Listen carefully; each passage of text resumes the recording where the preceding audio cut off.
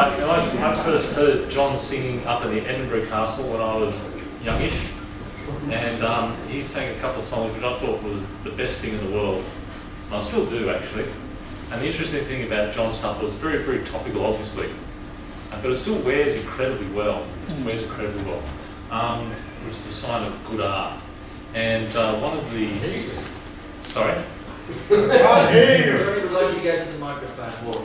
Oh, I need a microphone. It's an art that you have You with me, Clough? Okay. And I was just saying in the break, there was a song that he did, the Thanks to the Yanks, which is a great song, a fantastic song at the time, sort of influential in the lefty circles at the time as well. And it's amazing how that song would only need a tiny bit of tweaking and would still be incredibly relevant today. Like, you just have to take out John, because it says Lang Hancock tells us so, just put in Gina Reinhardt and it still works. Get rid of the uranium and put in coal and it still works. And it's still all there.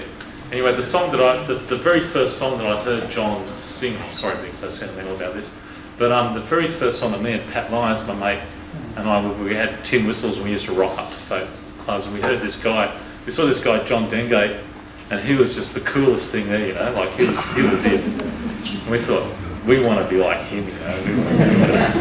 I don't know we don't know what he's drinking, we don't know what he's smoking, but we want to, whatever it is, we want it, and we want to do it, you know. And that's why I'm so successful today, I guess.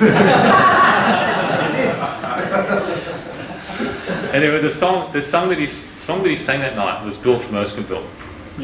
And it goes, and I do this without a net, and I'm sure if I lose the words that someone else is going to pick it up. You want the words, I don't want to talk about it. Ah, it's all right. No, it's best.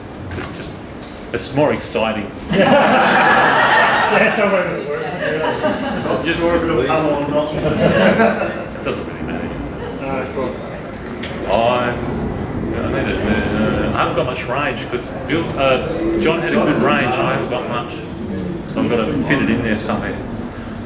I'm pleased to meet you. My name's Bill, and I'm working in a factory in Erskineville. You have to work, the wages are crime, and you get a few dollars on your overtime. Hooray, ain't life grand? I'm saving a deposit of block of land. I met with a friend selling real estate, running from the coppers in another state, and he's got a friend who's a generous gent, lending out money at 20%, whatever. Hooray, life's a lark, swimming in the water for a lion shark. And John had this dum dum dum dum dum dum dum dum dum dum. And I put a bit of money on a short-priced horse, running in the welter of the Rosehill course, and too much weight and too little pace. Bugger finished 12th in a 12-horse race. Hooray, faithful lad, bury my money in the bookie's bag. Dum, dum, dum, dum, dum, dum, dum, dum, dum, dum. I haven't got my guitar, but that's all right. I like your guitar better than you. Thank you very much. Thank you. I put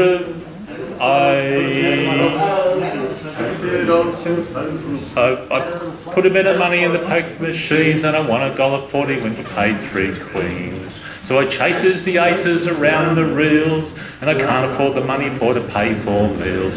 Hooray, feed the sloth, all upon the handle till you lose the lot. And these lottery tickets have me up shit creek. I was 20 off a $5 prize last week. The tyres of my car are all worn through and the registration's overdue.